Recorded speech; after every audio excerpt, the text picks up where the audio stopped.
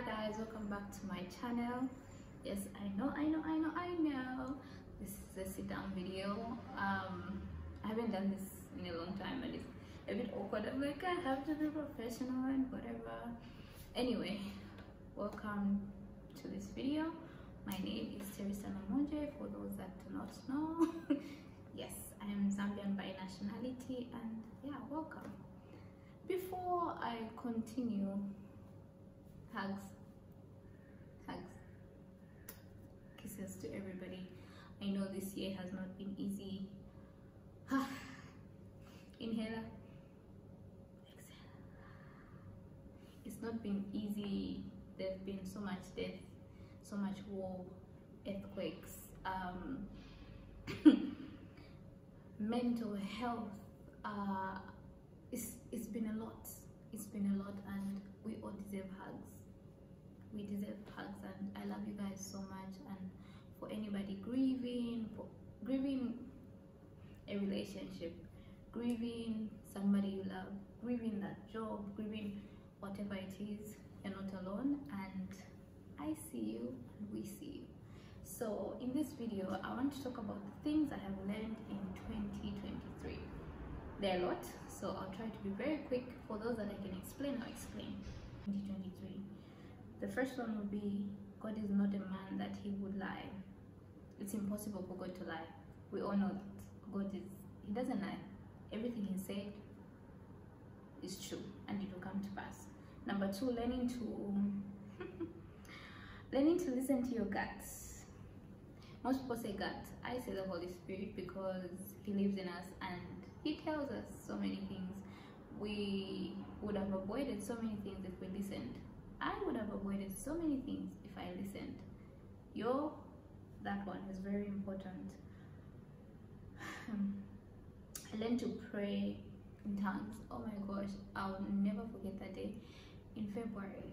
I think one of the men of God at church was preaching, and then he led us into prayer, and then he was leading us into praying in tongues, and I couldn't believe it. Up to now I'm just like, what? That's awesome. Learning to let go of people. Oh my gosh, I think for me this started last year, and this year it's gotten better and better. Learning to let go of people that don't serve you, and people you love. You know, sometimes we let go of people we love not because we want to let go, but maybe because you're in different paths, or maybe they were meant to be in your life for a season, even though it hurts.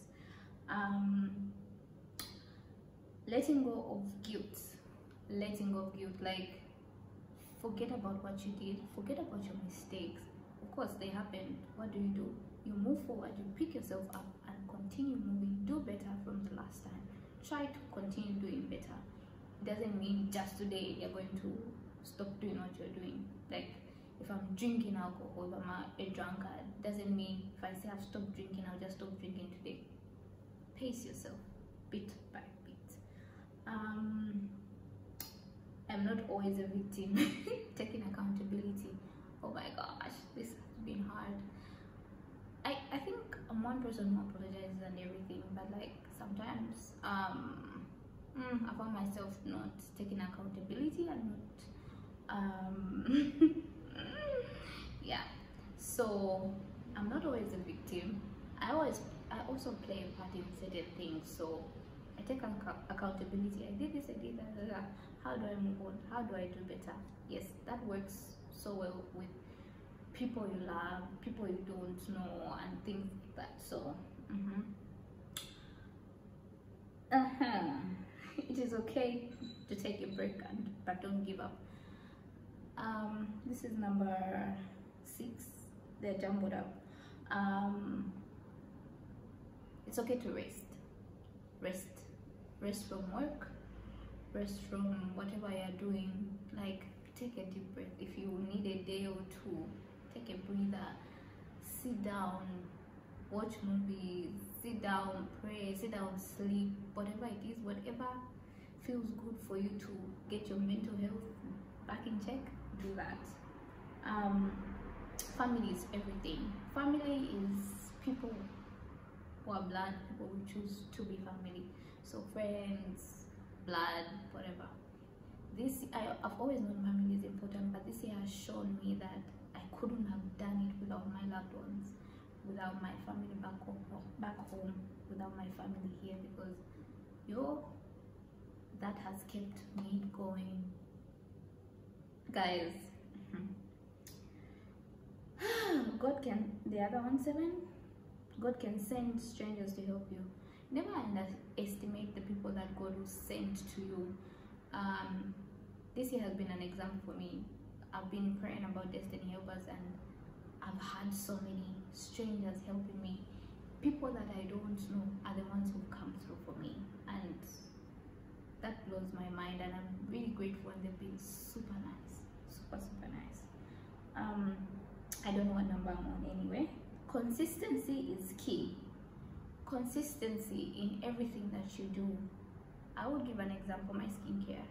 I've seen so much improvement. Oh my gosh, being consistent, and working out also being consistent. Whatever you do, if you continue consistently, you will see results. The other one is learning that the Holy Spirit is my helper, my standby, my comforter, my strengthener, intercessor, and advocate.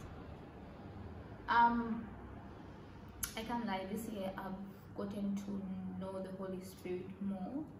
Out here, okay, the Holy Spirit, stuff like that, but like when I learned, there was a sermon, that a series that was taught, I think in March earlier this year, by my pastor. I understood that, oh, okay, I have the Holy Spirit in me. I've always known, but like, okay, what is the function? Because I would get confused sometimes. I'm just being honest. But like now I know, okay, when I need comfort, I can go to the Holy Spirit. When I need strength, I can go to the Holy Spirit. When I need help, I can go. Like He's always there. So we should utilize the Holy Spirit. I've learned strength. I never thought I had so much strength until this year. This year has taught me to be strong. Strong physically, mentally, and wow. I love that so much. The other one, weeping may endure for the night, but joy comes in the morning. Oh my gosh, I love this so much. I think this is a Bible verse also. I'm stumbling upon my words, guys. I'm stumbling upon my words. But yeah, no matter what you're going through, there's always a light at the end of the tunnel. Some people say, why do they put the light at that end of the tunnel? But I have seen it in my life this year. Like, I've gone through so much, but it got better, and it's getting better, and it's gotten better, and I'm just so grateful for that. When you speak positively, good things happen. When you speak negatively, negative things happen. So there's power in the tongue. Let's speak positively about our lives. And I've seen also, I keep on saying I've seen, because this year has taught me a lot. Like, when I would speak positively, I would see positive things. Negatively, you just wonder why things are just, even in the mind, when you think positively, positive things happen. The other one, taking care of yourself is key. Take care of yourself, your mental health. I always say this point. I've really enjoyed the skincare, the bath time, the eating what I want, like, but trying to eat proper food. Sometimes you don't always eat clean, but drinking water, exercising,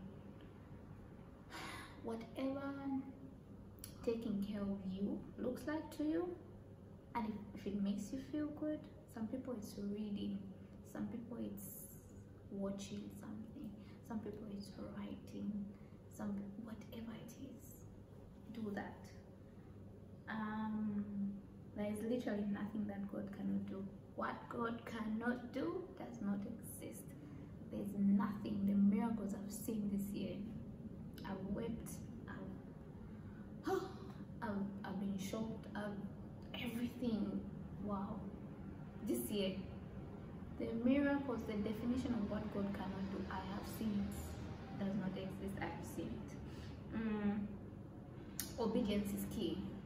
Being obedient in everything that you do, and being obedient when God tells you, really pays off. I've not always been obedient. I've not always been obedient, like in certain things, and this year it's not everything I've been, what's the word, I've not done everything I was supposed to do. At the time that I have, I've really seen results. And God likes an obedient child, and sometimes it's not that God doesn't want things to happen in our lives. He loves us. He's a good father. He's a loving father. But because we're not moving in his will, that's why certain things happen. Praise opens doors. Praise and worship opens doors. It pleases the Father. That also really, really, really works. Imagine like exciting him. He gets excited, so that opens doors, and that just warms his heart. You are loved. You are loved. Even if you feel alone, you are loved. You are loved by the Most High. You are loved by your loved ones. Doesn't matter if there's one person who loves you. There's God, of course, and then sometimes we don't see the people around us who love us. We'd rather go to other people, but like, let's check our circle. Let's check the people who are loving, who come through for us, the people who are always there. Let's not take those for granted. So you are loved. Doing the same thing and expecting a different result is insanity. Oh my gosh. Recently I just learned that, not that I didn't know, I just did the same thing and it came to bite me in the in the behind, because I thought things would be different, but like I did the same thing and we're back in the same cycle or circle, yeah. And just like repeated mistakes, or you know what I mean. Sometimes, yes, we do make mistakes. We're human, but like, if you know that this thing got me in trouble last time, or this thing didn't work out properly, why am I doing the same thing? You know. So yeah, I think I've just been running and talking, but there's so much. Okay, there's one last one. I think it also goes with taking accountability. This one is accepting being rebuked. I don't know if I phrased that well, but like when people rebuke you, when the Holy Spirit rebukes you, it's not easy, but you sit down with yourself and listen and see where you can do better. So guys, these are the points. Sorry, I was rushing, but I think some of them I've said them before, but this is what I've picked up this year so far. There is a lot more, but these are the ones I picked up. I love you guys so much, and thank you for rocking with me and staying with me this entire year. I've not been as consistent, but I've tried to drop videos, I've tried to drop vlogs. So I've been doing vlogmas. Watch my previous vlogs for those that haven't watched, and comment, like, subscribe. I love you so much. Next week will be my last video of the year, Thanksgiving video, and then we move to 2024. We go bigger and better. I always say that, but I just know one day is one day. I love you. Hugs and kisses to each one of you, and God bless you tremendously. Bye guys.